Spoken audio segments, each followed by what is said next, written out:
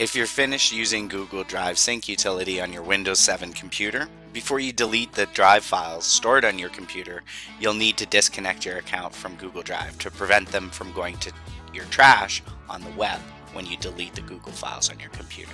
To do this, click the drive icon, usually at the taskbar, and at the top, click the options icon.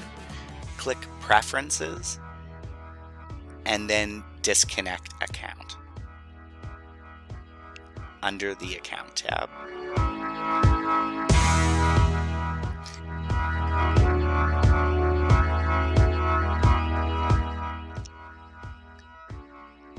It prompts you to disconnect your account and select the Disconnect button.